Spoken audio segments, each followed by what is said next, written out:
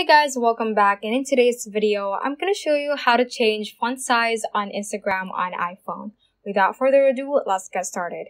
Before we head on straight to the Instagram app, let's first visit our settings app. So let's click on settings over here, and let's scroll down a bit.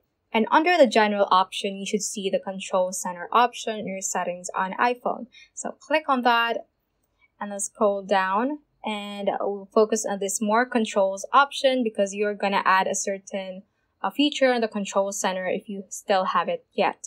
So what we need to add is the text size option. So let's click on that. Let's click on this little plus icon right beside the text size option, and that should be there. Now let's go to our Instagram app right over here.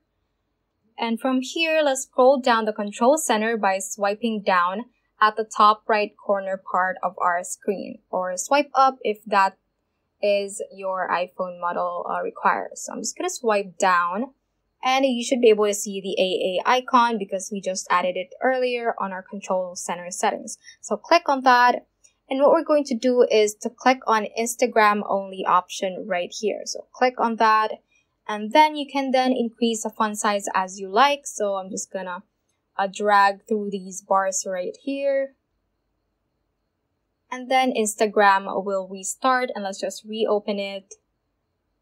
And as you can see, the text size has been increased a bit, and you can just go back to your control center and increase it as you like again. So that is how you can basically change font size on Instagram on iPhone. So that ends this tutorial. I hope this video helped you out. If it did, don't forget to like the video and subscribe to the channel. Feel free to comment any questions you may have as well. So that is all for today, and have a great day.